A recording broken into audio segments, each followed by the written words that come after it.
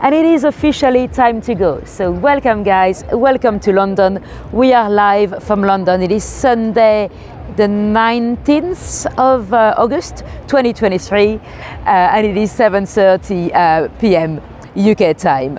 I've started to say that at the beginning of my tours because I know that sometimes people watch it on replay and they're not too sure if it's live or if it's replay. So if it's not the right time or the right day, it is then replay.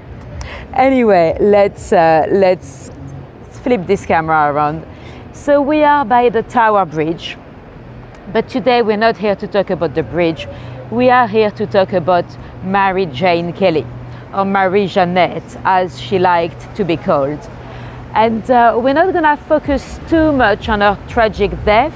I'm here to tell you about her life, or whatever we know of her life, which, to be honest, with Mary Jane, it is not much.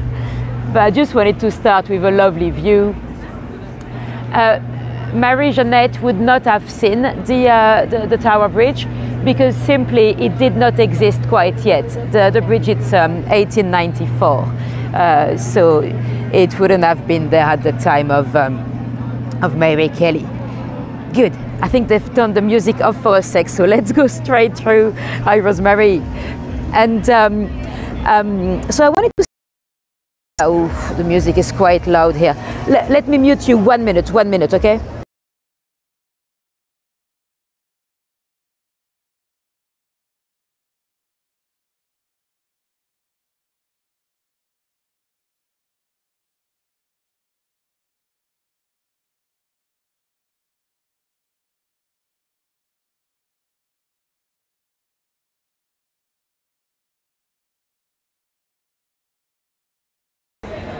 Cool. I should be a little bit further away from the speakers now, so you shouldn't be able to hear the music.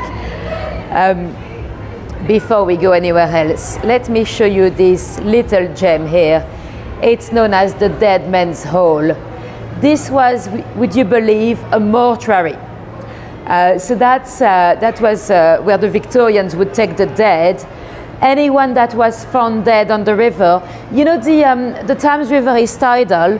It goes up and down following the sea levels, and apparently in that very spot they were often finding some bodies sadly floating down the river. On average there was one body a week, still today, one body a week found in the Thames. So that's where they used to keep the bodies until they could be identified. And that's why you might have noticed it was white tiles on the ceiling, on the walls. Apparently it is because those bloated bodies, they used to sometimes explode, so that was easier to wash the walls on the ceilings if it was tiled. Anyway, I was saying, before I had to mute you for a sec, I was saying with Mary Jane Kelly, it was a bit harder to find a location to tell you about her life story because, well, we don't know a great lot about where she grew up, and we don't even think Mary Jane was her real name. She probably completely reinvented herself, and so I'll tell you what we know. Whether that's true or not, we don't know. She could have made it up. Most of what we know about her early life, we know it from her boyfriend, Joseph Barnett, and a few witnesses as well.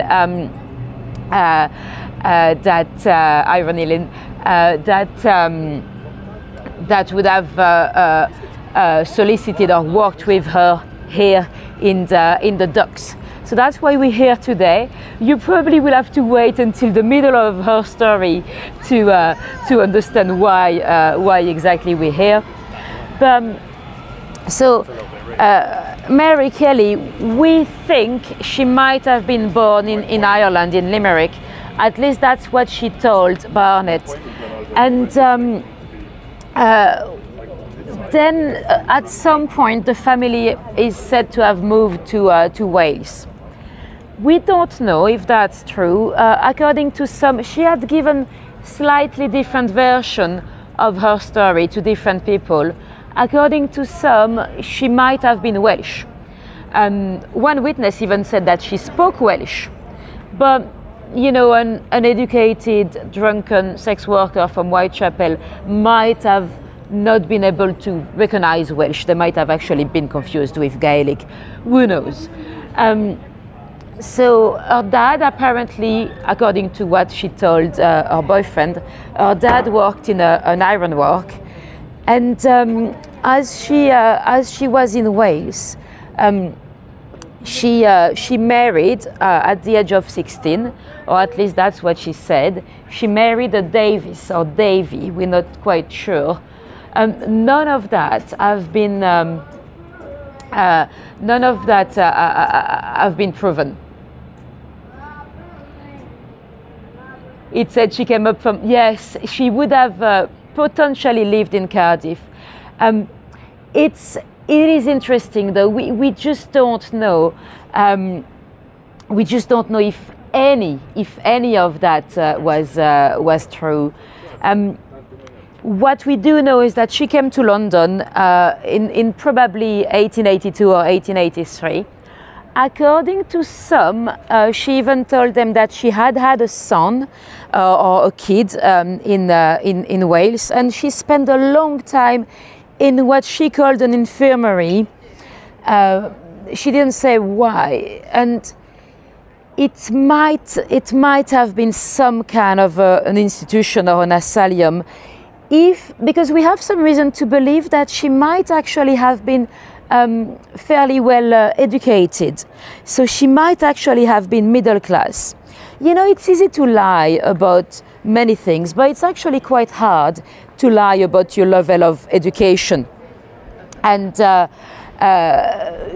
according to some, she probably was well educated. She was quite good at the art, and just to be trained in the art, that's something that was very middle class. By the way, I forgot to say, but before we started, I wanted to give a little bit of credit to Hallie Rubenthal. She's the lady that wrote The Five. She's done an amazing amount of research on the victims. Not that she was the first one. Ripologists have been studying those victims for a while, but Hallie Rubenthal really put everything back into context, and a lot of the information I'm going to tell you today, I actually got it from her book, so I just wanted to give her a bit of credit. So yeah, when if indeed Mary Jane was middle class, and if she had fallen pregnant as a teenager, then she might have been put in some kind of an asylum, because at the time, I know it's ridiculous, but at the time they sometimes believed that female sexual desire outside of wedlocks was insanity. So she might have been taken to some kind of establishment because for them that was crazy. We don't know. We don't know if there's any truth behind any of that. There probably is some part of truth, because she's told some similar stories to Joseph Barnett and to some of the ladies she worked for as a prostitute around here in the docks. But although she said similar stuff, she didn't say exactly quite the same thing. So before she got to London, really, we don't know anything. And you know, researching a Mary Kelly in Ireland, it's like researching a John Smith in England. Someone wanted to be on camera here, but I was actually filming the other side, so too bad. So yeah, we just don't know much. What we do know is that when she came here, she went pretty much straight to work as a luxurious prostitute in the West End. So in the 1880s, it was not as easy to find a sex worker in London as it would have been, you know, in the 1700s. You could go to Covent Garden. You had all those coffee houses and those brothels over the coffee house. At the beginning of the 1800s, you could still go to the Argyle Room or any theaters, and you'd find a lot of ladies of the night in there. But in the 1880s, it was a little bit more discreet. you'd have to be much more careful. And those luxurious prostitutes, like Mary, you'd take them on a night out. You'd take them on a date. It was not only sex. She worked for a madame, a French madame, somewhere around Knightsbridge, and that madame was also doing a promo. You know, she'd be giving little cards to potential customers, and often they had some very regular customers, because in terms of venereal disease and exposure, it was actually much better to see the same lady of the night all the time. And this is St. Catherine's Docks, by the way. So this used to be a very busy dock, and nowadays it's very fancy flats. And before to get back to Mary Kelly, let me show you this interesting building here. This is known as Ivory House. This was a warehouse where they stored, you've guessed it, ivory. Sadly, the UK was a major importer of ivory. And let me show you what they had in the building at the time. So from the 1850s, this warehouse was full of parts of dead elephants. To give you an idea, about 200 tons a year. So we're talking 4,000 dead elephants. The ivory was used, well, some of them was exported then to India, the little tusk, to make, for example, game pieces.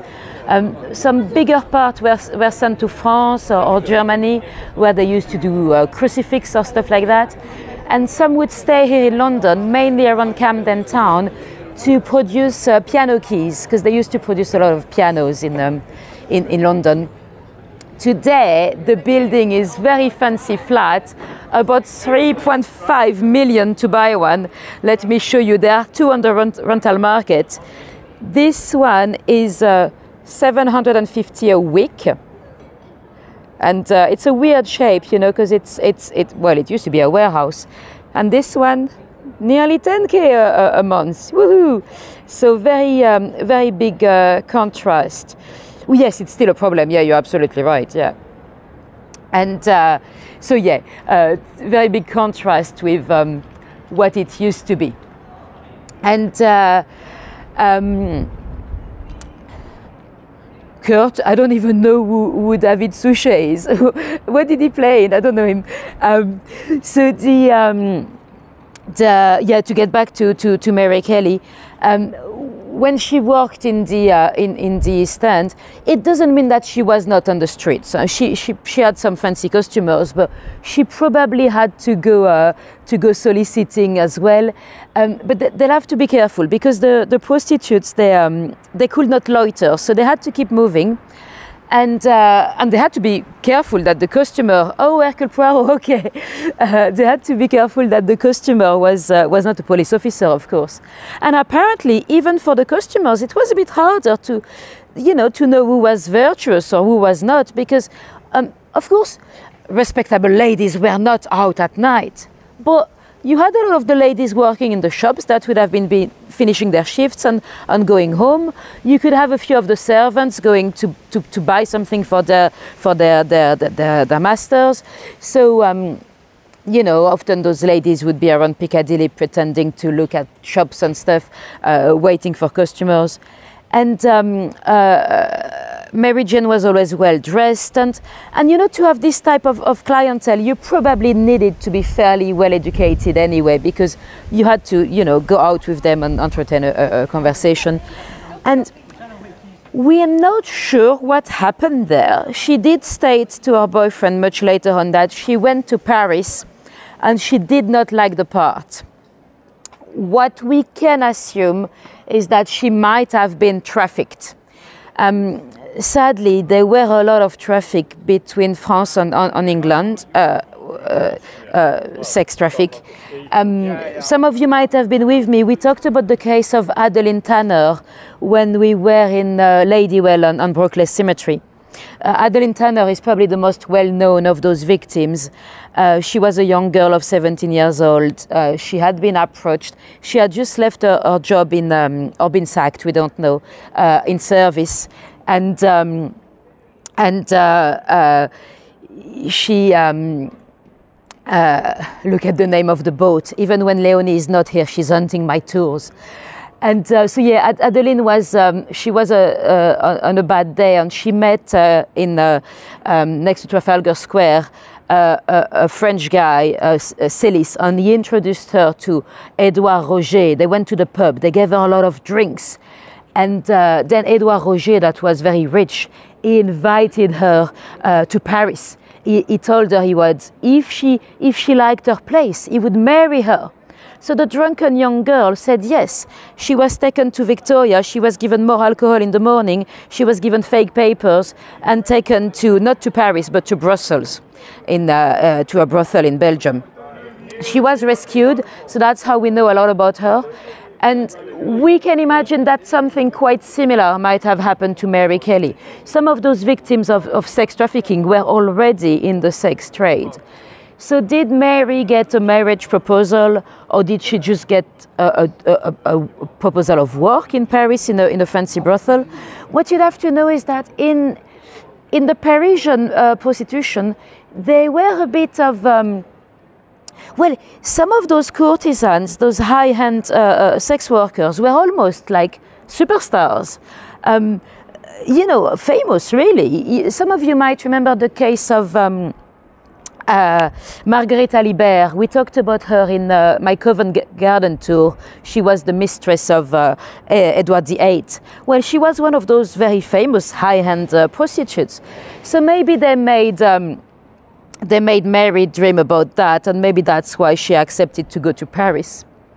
See, in the middle, nothing to do with Mary, but straight ahead in the middle, there used to be a bridge there. Luckily, I always walk my routes before the tour, because I was going to take you there to go towards the Dickens Inn. And I walked there, and there was no bridge anymore. They've removed it for maintenance. They've literally, I think it was a little drawbridge, but they've literally taken it away for maintenance. So luckily, I walked my route, otherwise I would have been a bit surprised. Anyway, so Mary went to Paris, probably trafficked. Again, we don't know that for sure, but what we do know is that at the time they used to, if you had a lot of luggage, the luggage would not travel with you. They'll send your trunk or your cases on separately. And when she got there, she was waiting for her big trunk with all her lovely dresses and her fancy clothes. Or Madame, the French Madame, was meant to send it to her. That did not arrive. So that's probably how she realized that she had been deceived. And what they used to do with those girls is that they used to give them fake papers, and then they would tell them, you've used fake papers. If you escape, you'll be in trouble with the police. And they'll give them fancy items of clothing. So they convinced them that they were in debt anyway. And that probably worked for a lot of the young girls. But Mary, she could have spoken French, because as I told you, she might have been educated. And if that's the case, that's probably how she managed to escape. At the time in France, you had what they called la police des mœurs, which was basically the vice squad. And they had to release any English girl that were found, even if they were in debt. So if that's what happened, again, it's just speculations. We do not know if that's what happened. But then she might have made some very dangerous enemies there, because she might have put those pimps in trouble with the police des mœurs in Paris. We don't know whether that happened for sure, but she very quickly came back to London. But she did not come back to the East End. She ended up here on the Ratcliffe Highway. Now, the Ratcliffe Highway, it's a street that goes from here, from St. Catherine's Dock to Limehouse, and it had a terrible reputation, absolutely terrible reputation, mainly because of what happened in 1810. Shocking murder, 7 people killed, and it really shaped the reputation of the Ratcliffe Highway. So it's almost impossible that Mary ever dreamt of coming here. You know, she probably would have never imagined that her life would ever take her on the Ratcliffe Highway, but she was probably hiding from people. Let me tell you very quickly about those murders in case you don't know. So in 1811, we are before the police, and the Metropolitan Police was created in 1829. And one night on the Ratcliffe Highway, it was a very busy area. This area would be alive 24/7 because they didn't quite know at what time a ship was going to arrive. So there were some businesses and shops open pretty much all night, and there were a lot of drunken sailors and dockers, and you know. And there was a shop that belonged to the Marr family. They wanted a midnight snack. They basically sent their servant to buy oysters. At the time, oysters were quite cheap. It was not fancy like today. And you had some establishment that sold oyster very late at night. So the young servant went out. She comes back a little while later. She couldn't find any oysters, and she's knocking at the door. They're not opening for her. So she's like knocking and screaming and making a bit of a mess, but because they were expecting her, you know, they were expecting dinner. And then one of the night watch, so the night watches, they were those guys checking the streets before the police was actually created. Often they were older gentlemen, and they were not very much suited for the job, really. And the night watch is like, what's happening? You know, what's wrong here? Why are you making such big noise? And she's like, I'm the servant, they're expecting me, they're not here, something has happened. And the night watch kind of doubted it. He was like, yeah, right. They're like, no, you don't get it, something is wrong, they're expecting me. And the night watch went to the back of the building. When he managed to get in, he didn't turn any candles or any light on because he was convinced the family was asleep. And his foot went in something very wet. So then he put a bit of light on, and that's how he found the gruesome discovery. The couple, their 10-month-old baby, and the boy working at the shop, they had all been killed. And no reason why, nobody knew. So horrible quadruple murder. And obviously everyone was in shock. There were some people that were suspected, but at the time they were not great at gathering evidence or anything. And just a couple of weeks later, there was a pub down the road where in the middle of the night there's a gentleman coming out half naked out of his window. He had managed to attach some bed sheet to escape from the window, and he was screaming, "Murder! Murder!" And he had seen a gentleman inside killing Elizabeth, a girl that lived with him. And again, the murderer ran away, and 3 people died, the Williamsons. The area was in panic mode. They wanted a guilty party. There was a young man that was arrested because he had a quarrel with the Marr family, and he was sadly put into prison. And he committed suicide in prison. His name was John Williams.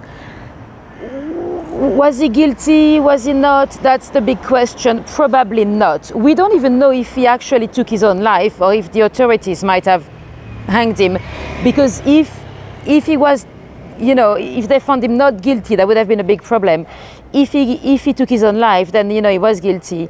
And the public was outraged because they wanted him to have been, you know, to have been executed, you know.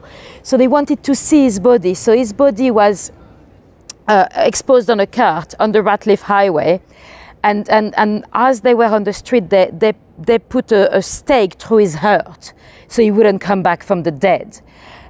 So yeah, that's what shaped the reputation of the Ratcliffe Highway. And that's also what led to better collecting of evidence and stuff. The police did get involved, but that was not the Metropolitan Police then, it was the Marine Police. Because we had some police on the Thames River way before the Metropolitan Police, because we had a lot of crimes on the river, you know, a lot of pirates. And around here you had a lot of stolen goods, you know, piracy, stealing those yeah, they had buried him at a crossroad just around here, yeah. Anyway, so that was just a little story to tell you about the horrible reputation of this area.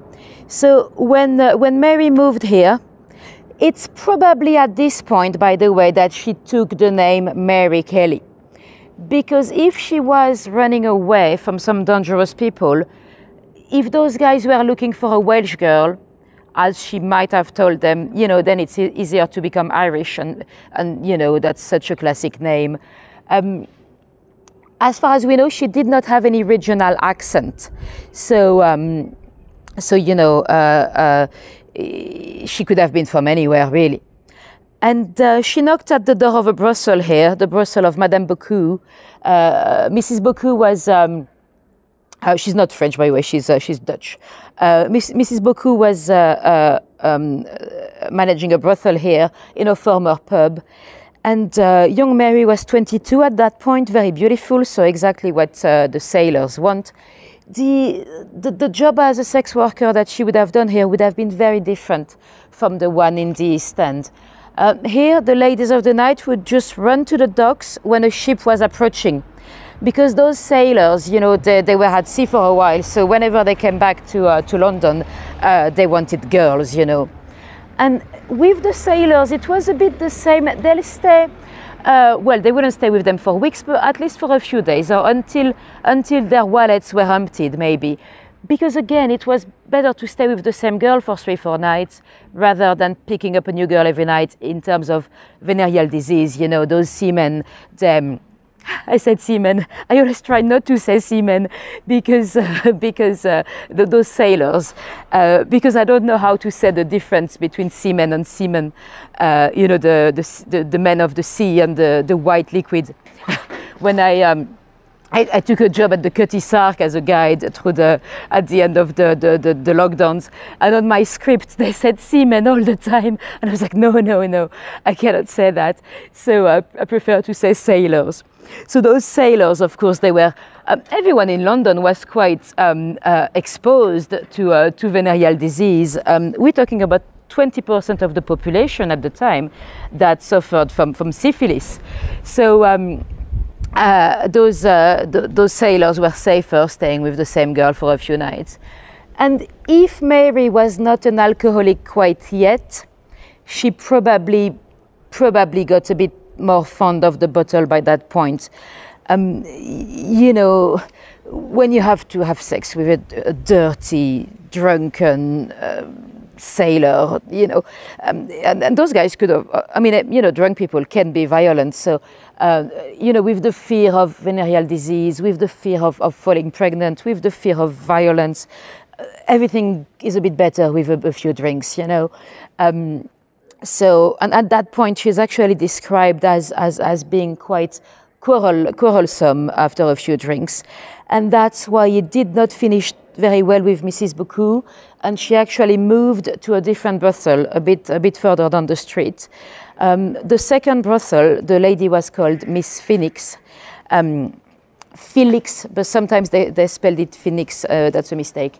Mrs. Felix was, well, the second brothel was even worse. They used to get the sailors drunk and then steal from their belongings.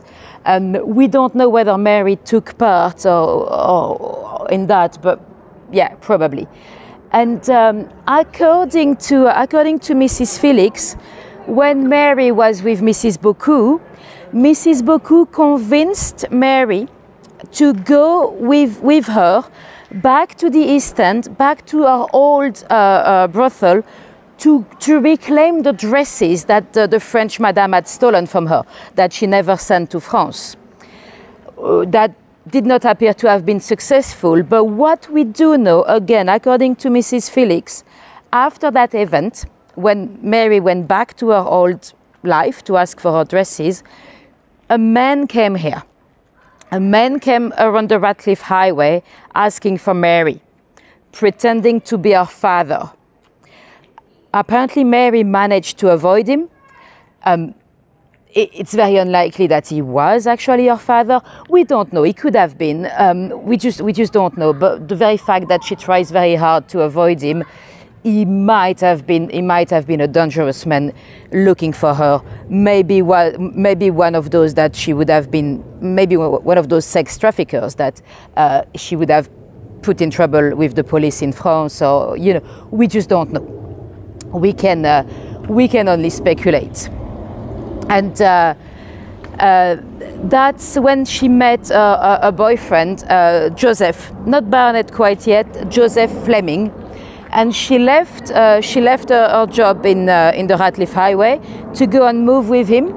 According to quite a few witnesses, she was very fond of him. But one day she came back knocking at the door of Mrs. Felix with a customer, and Mrs. Felix was like, "What are you doing here, girl? You got a boyfriend?" And she said, "No, it's over." Apparently he was a little violent with her. So she came back into prostitution, and that's when she moved to Spitalfield. She ended up in a lodging house there, and she ended up soliciting on the commercial road. And it's also in this part of her life that there's a lot of speculations. We do not have any records of any of those events, but you know, it's not because there's no record of it that it did not happen. So I'll tell you what people have said. Look at the duckies. But again, just remember that anything I'm going to say next, we've got no record of any of that. Some have said that at that point, she ended up... can anybody give me a little emoji or anything in the chat? Because I've not had any reaction for a while, so I'm starting to get worried about the signal. Thank you very much. At that point, some said that she might have ended up at the Providence Row night shelter. You might have seen, perfect, thank you, Kurt. You might have seen that place in my Jack the Ripper tour. Usually I use that place to tell you a bit more about the workhouses. It was not a workhouse. It was a night shelter that was a Catholic institution that was managed by nuns, and it was for the deserving poor. You know, those Victorians, they liked to to judge the poor in deserving or undeserving. And some say that Mary Jane Kelly spent a bit of time in there. It is very possible, but that's not recorded. And some say that those nuns, they got her a job in Cleveland Street in Soho. We're talking about a year before the Cleveland Street scandal. For the ones that don't know, that was a scandal, basically a gay brothel, where we believe the authorities might have tried to cover up a bit, because some very important people were caught in there, including Prince Eddie. His real name was Prince Victor Albert, and he was the Prince of Wales at the time. He was the heir to the throne. No, he wasn't Prince of Wales yet. I think his dad was still, but he was the grandson of Queen Victoria. And so if he had lived a bit longer, he actually died in a weird epidemic. It was a flu, but it was a flu that only affected adults. Children would not get it. That might ring a bell.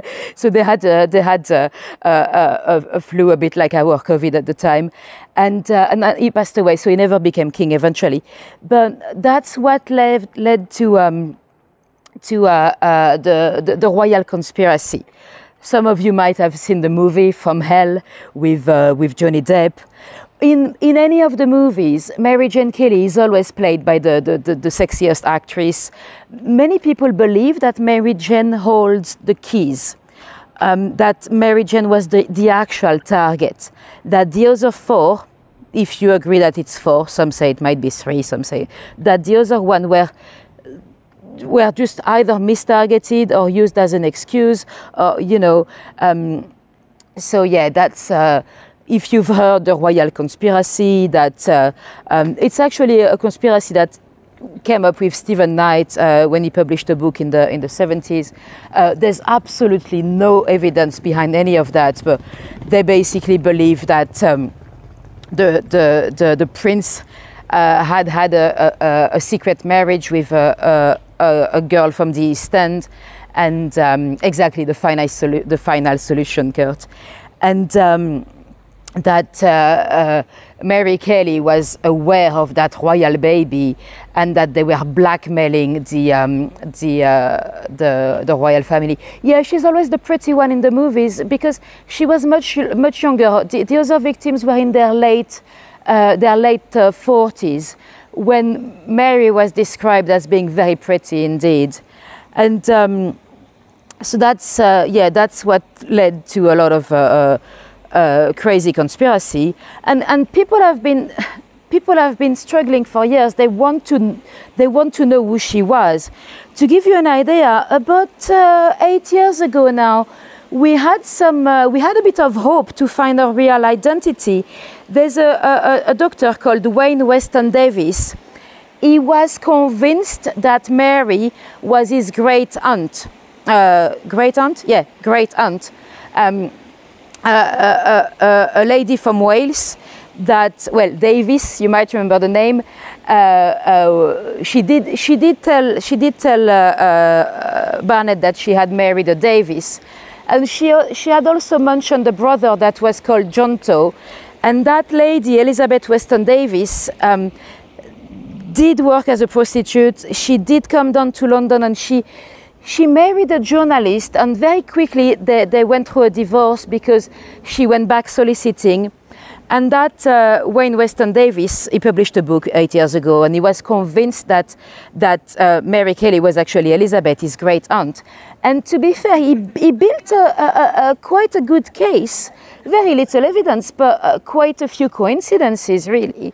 And he wanted to have Mary exhumed. Mary was buried in a Catholic cemetery, St. Patrick's, because she had said she was Irish. She probably was not a Catholic at all.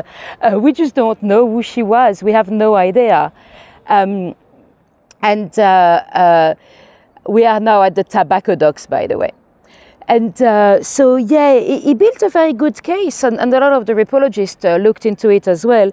But it came up very recently, about 2 years ago, that they were actually able to locate Elizabeth Weston Davis' grave in Wales. So she went back to Wales, so she cannot be Kelly because she died in 1929.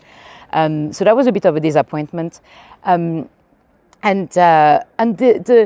In that theory, the guy believed it was she was his aunt. Then the murderer would have been a journalist that married Elizabeth, but then divorced her.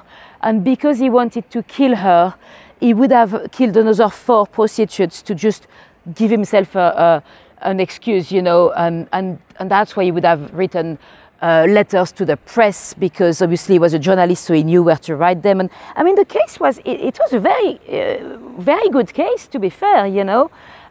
So yeah, we're still searching. We still do not know the identity of the real Mary Kelly. Was she Welsh? Was she Irish?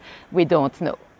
So those ships, they're actually replicas. They've been built in the 90s, I believe, because the tobacco docks. So as you might have guessed from the name, they used to store tobacco here. Tobacco had to be stored for a while because it had to be cured. So it had to be stored for a while. And in the 90s, they kind of wanted to make it a shopping center, like the new Covent Garden, really. That didn't really work.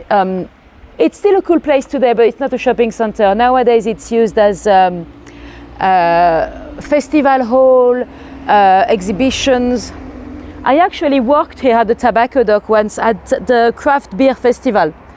That was a good job. I was giving free beer, and I could have as much free beer as I want myself. So everyone loves you when you give free beer, and it's quite a good shift when you can get drunk. So that was fun. But yeah, it's a cool place. Let me give you a bit of a view from here. Oops, focus, camera, focus. No, it doesn't want to focus. Let's see, like this. Oops. And now you focus. There we go. So yeah, it's quite cool. Anyway, back to Kelly. So we've got that little period of her life that's quite mysterious, but not that much. You know, she was an unfortunate in Spitalfields, and that's when she met she met Barnett. So she was in a relationship with Joseph Barnett for the last 18 months of her life. And most of the facts I've told you now, they actually come from Barnett. Some of them are corroborated.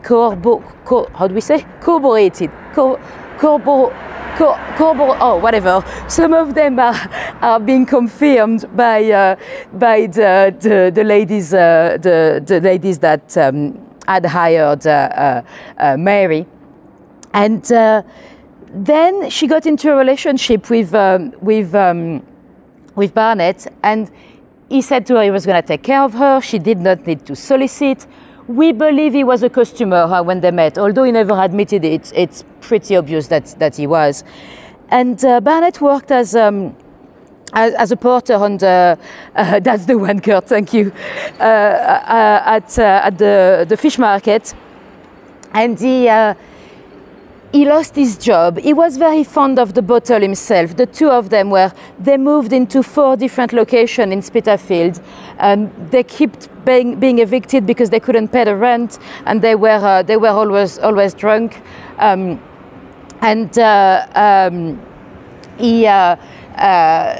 He then eventually, well, they took the lease on number 13 Miller's Court in Dorset Street, but she took the lease under her name.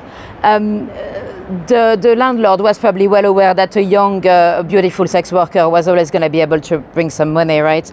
And eventually, when the time of the murders of the Ripper started, it is said apparently Barnett used to read the news to her every day. Like, if she couldn't read, we've got some reason to believe she could read. And she was receiving some letters from Ireland. We don't know who. Family, friend, maybe a former lover that she might have had when she used to work in Knightsbridge, because she might have had a lot of military in her customers. So we don't know. But eventually, she kind of pushed Barnett away because he could not. She had to go back selling her body because he could not supply for her. And she kept inviting some friends over, ladies of the night as well, because she didn't want to see them killed on the street, so she kept inviting them into her bed. And Barnett left. That very night, 9 of November 1888, Barnett had gone to see Mary, but he said, "I'm sorry, I don't have any money." And then she was seen on the street. She was described as being a bit drunk. She went to the 10 Bells. She used to. You might have seen the 10 Bells pub in my Jack the Ripper tour, and I might actually put the tour in the link if any of you have missed it. I might put it in the description. But she was seen going in with a customer. And one of her neighbors, Mary Jane Cox, she spotted Kelly coming in very drunk, and she said to her, "I'm going to have a little song." So she went in with that customer into her tiny little flat, and she started singing. And we know exactly what she sang, because she was singing non-stop over and over again. And it's a song called "A Violet I Plucked from Mother's Grave."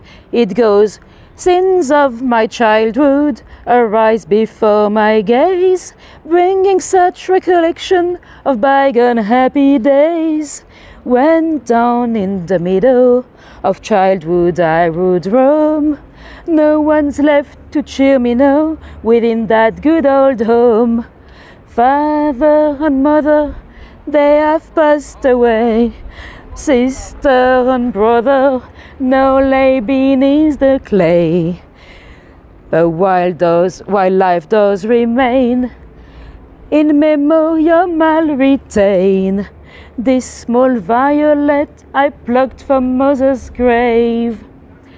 Sorry, you had to hear my voice because obviously copyright, I cannot play it on YouTube. And that customer, by the way, was not the Ripper. Because, well, according to some, Mary went out again. And according to one customer, she went out again and came back with another man. We never know what witnesses you can trust, you know. But And then the rest of the story, we know it that night. Well, we think it might have been that night. We don't even know that for sure. But probably in the middle of the night, she was brutally attacked. You might have seen some of the photographs on the internet. I'm not showing you in my tours because I don't, you know, if I was going to be murdered myself, I wouldn't want photos of my naked, disassembled body to be exposed to virtual voyagers on YouTube 132 years later. But yeah, brutal murder. Officially, it happened through that night. But even that is debatable, because what happened is about 11 a.m. the landlord came to collect the rent. She was 29 shilling late in the rent, and she didn't open the door. So he opened the door through the window, because the window had been broken. One night, Mary and Barnett were having an argument, and she broke the window. And then he found the gruesome discovery. But that was 11 a.m. And would you believe well, there are two witnesses, but one very serious, that had seen Mary about 37 a.m. on the street. She spoke to her in the morning. And according to the doctors, she was already dead 4 hours earlier. Could it have been Mary? We don't know. That's what led some to believe that Mary could have even faked her own death. She used to invite some girls over, you know. Maybe she, you know, who knows? Maybe she didn't fake it, but maybe she was on the street and then she heard she was dead. And because people were looking for her, she was in such a dangerous position.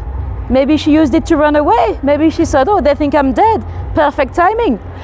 We don't know. She's the most mysterious of all the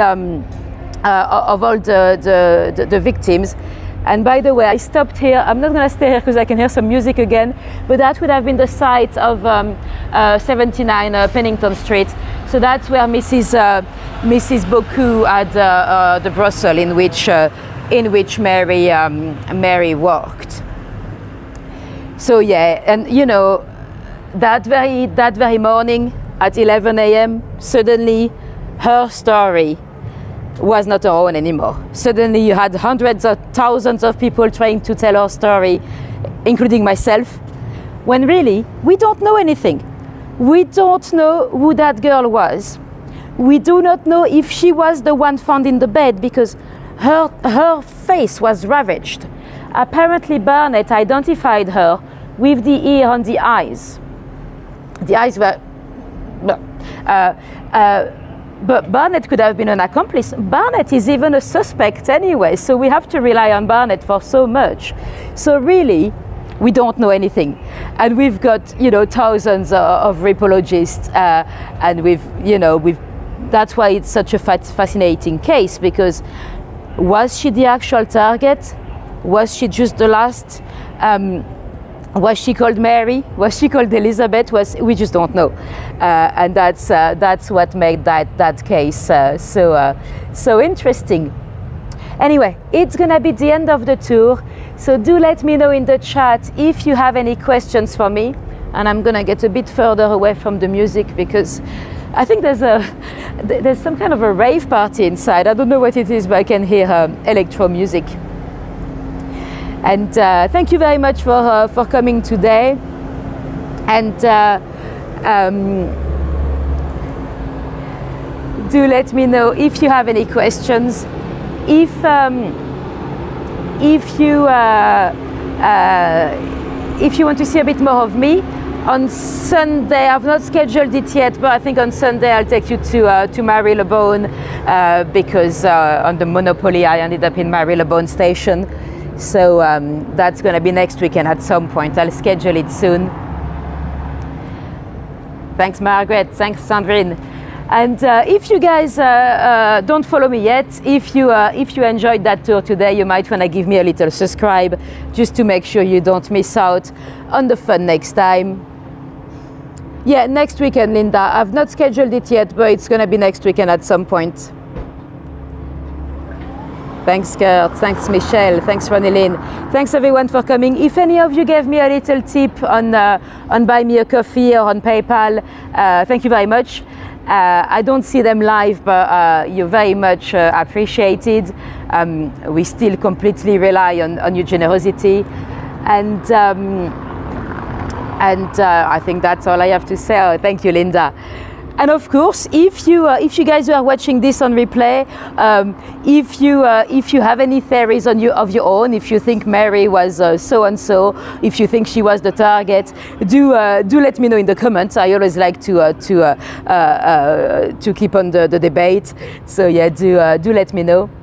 And if not, have a good evening, a good morning, whatever time it is for you, wherever you are in the world. And I'll see you soon. Bye bye.